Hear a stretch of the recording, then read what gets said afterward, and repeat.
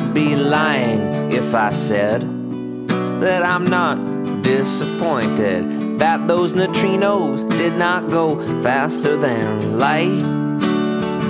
Even though the full ramifications of faster than light particle fun is not something I totally understand, because I'm not that bright.